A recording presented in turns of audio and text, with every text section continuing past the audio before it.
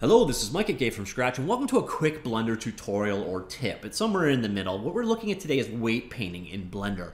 You see, I actually running into a real-world problem. I decided I'd turn this into a video as we went. I'm working on a sprite sheet for, well, you guys actually. I'm trying to create some open source sprites. So if you're creating a new game and you need some stuff to get started with just placeholder art, you're going to have something to work with. So it's like a run, cycle, jump, that kind of stuff. In fact, you can see it right here. Here is the guide that I'm ultimately creating. Let me just collapse it over so you can see. And he's got several different animations. So he's got an idle, he's got a walk, a jump, a roll, a duck, etc. Now what you might notice though, as we're going through this, let's go back to the jump. Let's go back to the jump and I'll get ready to pause. Jump. All right, see, look at his leg. That's not right. This is not what we want to see happen. You can see it right here, midpoint of the jump. That deformation is not good. And that is where weight painting comes in. Now you see this guy's ultimately being controlled by an armature. So behind the scenes on this guy, so I'll go in here, select my character, I'll go to here and I will show you X-ray mode. So these are the bones that are controlling this character. And I have a tutorial that covers all of this stuff. I'll link it down below. So if you want to learn more about animating in Blender in general, it's available to you. Just check the comments down below and you can find out all about bones and armatures and parenting them to meshes, etc.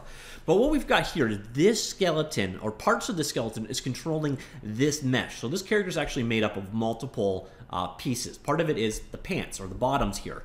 This mesh was actually made by Fuse and sent up to Mixamo. So I need to do a little bit of cleanup on it so that this animation, that this bend isn't happening the way it is. This is obviously not good.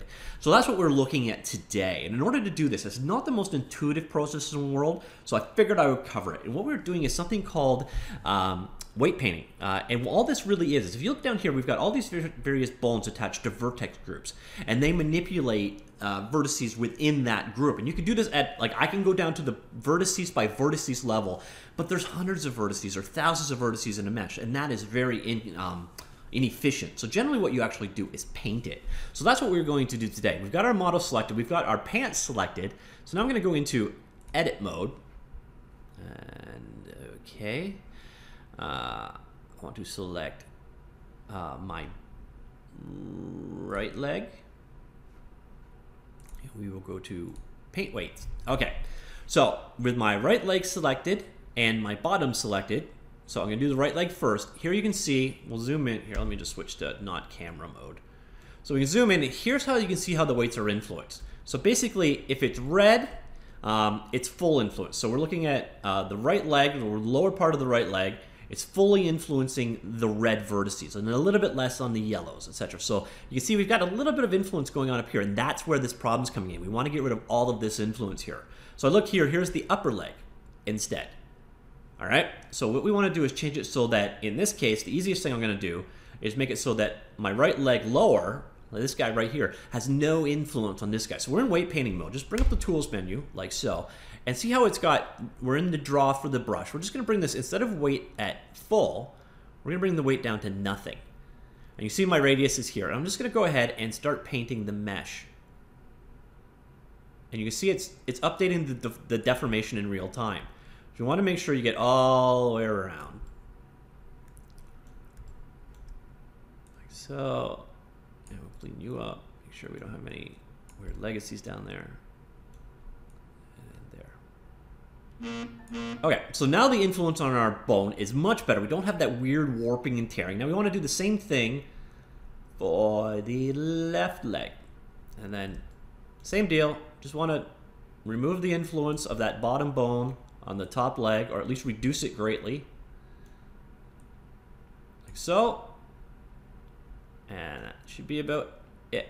Okay, so now there is no influence. That lower bone, this bone has very little influence on the vertices of this mesh, and that's really all that you're doing when you're painting weights.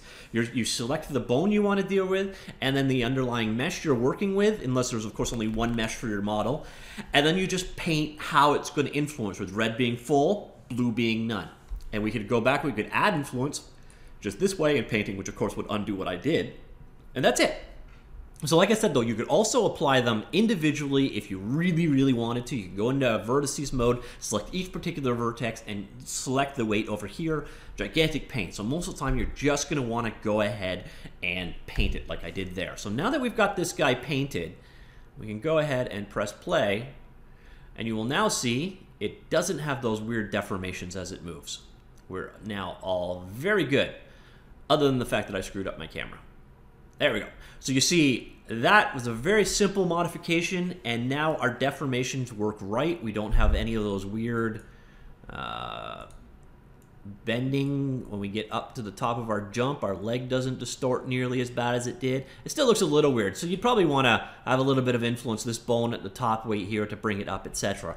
But it's a heck of a lot cleaner. It does not look nearly as wacko or deformed as it did in the other shot. So, mission accomplished.